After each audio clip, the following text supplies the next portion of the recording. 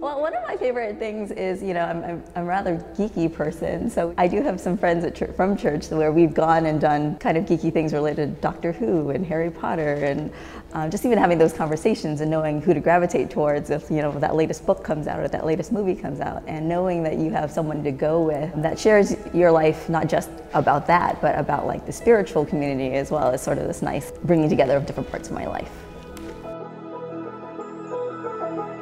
There were definitely a lot of volunteer singers that were very engaging and very persuasive about me joining the choir, so that was actually really nice because it started out like a family. I think there's something about music that really brings people together in interesting ways. So many people from different places. It's sort of this meeting of the minds and learning about stories. I definitely appreciate our progressive outlook as well as our inclusiveness. It's always about bringing people together and trying to seek out community. There's definitely always like that pulse there, that kind of desire to understand where we are, who we are, and then change if there's a reason to change.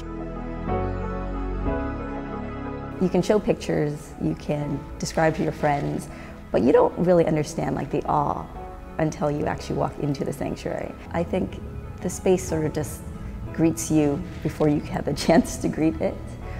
And when you up it with things like a laser show, you're like taking the space that has this history and this beauty, and you're like augmenting it with this otherworldly thing. I think it's important, to give what you can. I don't think it's an amount so much as a consistency. So long as I'm making that promise and I'm being here, or even when I'm not here, that like my spirit is here somehow.